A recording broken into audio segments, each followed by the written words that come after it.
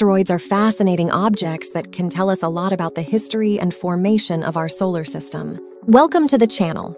Asteroids are not planets, but they are sometimes called minor planets or planetoids.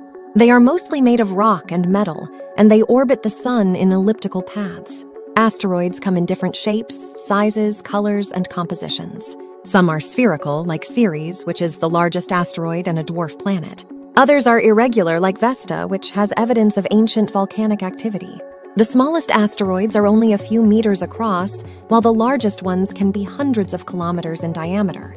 Most asteroids are found in the main asteroid belt, which is a region between the orbits of Mars and Jupiter. There are millions of asteroids in the belt, but they are very far apart from each other.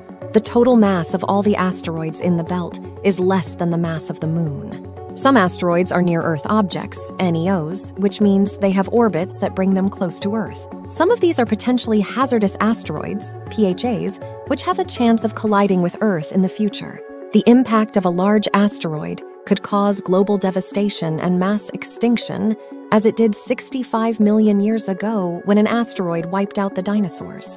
Asteroids are also valuable sources of minerals and metals, such as gold, platinum, iron, and nickel. Some scientists and entrepreneurs are interested in the possibility of mining asteroids in the future, which could provide resources for space exploration and development.